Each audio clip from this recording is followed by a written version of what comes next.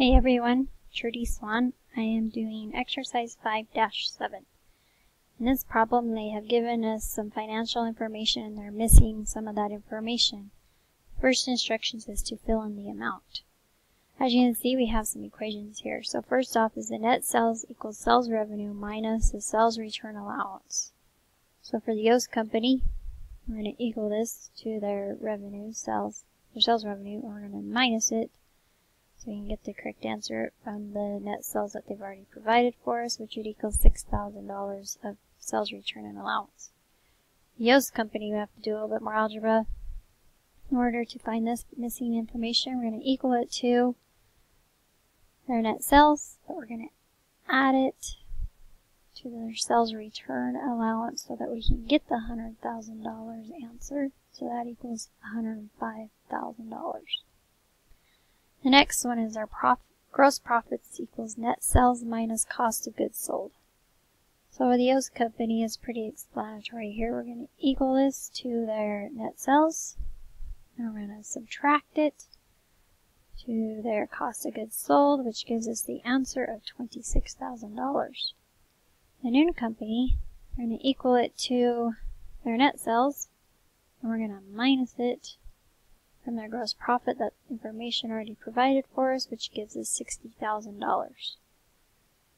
We all know that 100,000 minus 60 would equal 40,000. Next, we have the net income. Net income equals the gross profit minus operating expense. So the Yoast company, we're going to equal it to the gross profits.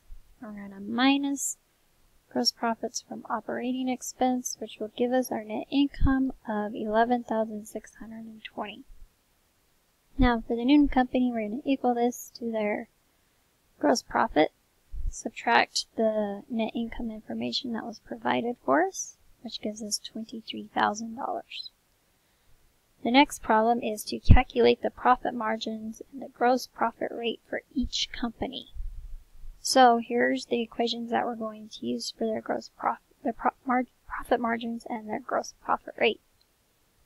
Net income divided by net sales will equal profit margin. So for the Yoast company, we're going to take their net income, which was $11,620, and we're going to divide that by their net sales, which was equal to $84,000. And that gives us our total amount of 14%. Now their gross profit rate. Gross profit rate is equal to gross profit divided by net sales.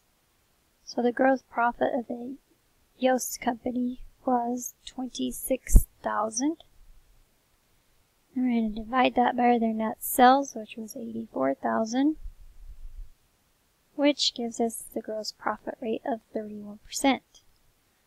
Now for the Noon company, their net income was a total of $17,000.